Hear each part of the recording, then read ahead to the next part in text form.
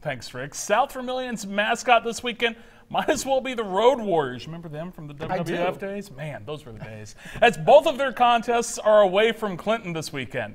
The Wildcats were at Greencastle tonight. We head to the first quarter. SV looking to get on the board, so they turn to senior Connor Van Landen. He says, take 3 of these and call me in the morning.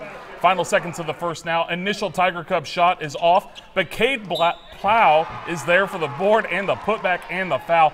Greencastle leads this one 22-3 after 1 quarter. Second quarter now, Wildcats attacking the post as John Piper gets his shot to drop with a little help from the glass. Later in the second, watch SV swing the ball around to Anthony Garzolini for the corner 3.